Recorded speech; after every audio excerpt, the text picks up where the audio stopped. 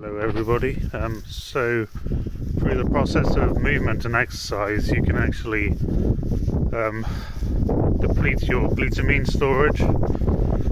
So I've gone for a walk today to try and help the process along, to utilise all the glutamine in my body. When I get home I'll be doing some kettlebell exercises to also use up some glutamine storage. And I guess it also helps with glucose storage. You can burn up that energy and create different pathways for energy to use. It's very interesting. I've been talking to a lot of people. Professor Seafried mentioned that if I was to do 5 miles a day of walking, I could use up some glutamine storage and therefore reduce the fuel source of the tumour, which is pretty cool. So yeah, if anyone else is looking at different ways to reduce glutamine, exercise is a good way. So I'm going to be doing more of that.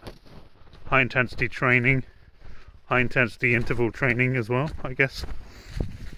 I'll be doing whatever I can accomplish with my current stamina levels and energy levels and epileptic sensitivity.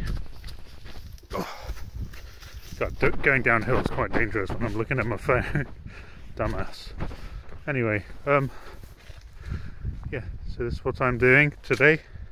And for a walk to try and use up some glutamine storage, which makes sense. But I'll also be using